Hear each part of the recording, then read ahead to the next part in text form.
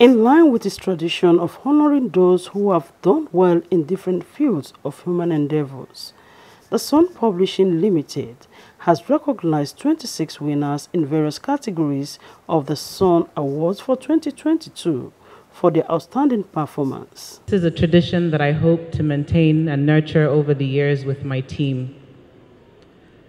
To celebrate excellence despite the peculiar challenges that we all might be facing. Success is not measured by how much money you make. It is the difference in the lives of others that matters. Among the awardees was the Executive Vice Chairman of the National Agency for Science and Engineering Infrastructure, NASENI, Professor Mohammed Haruna. NASENI, under Professor Haruna's leadership, recorded impeccable achievements in areas of inventions, innovations, and product development through multi-sector interventions. I feel very highly honored. I feel happy. I feel motivated. I feel encouraged.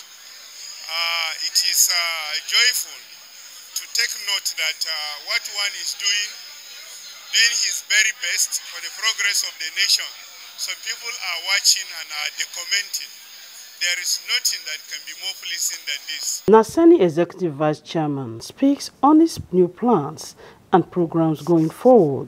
We are exploring, more importantly, mechanization of agriculture. One will be commissioned next week, and we have trained critical mass of our staff in all areas that will make agriculture less labor intensive but technology driven.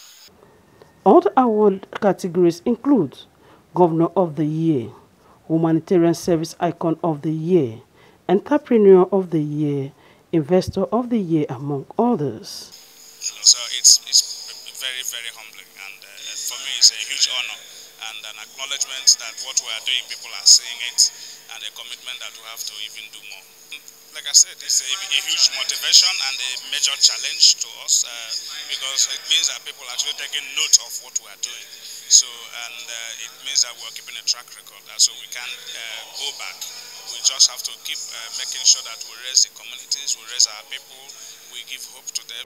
The chairman, Unubiko Foundation, James Umi, who has made a mark quietly in ensuring that others find comfort and convenience, received the Sun Humanitarian Icon Award for the act of giving.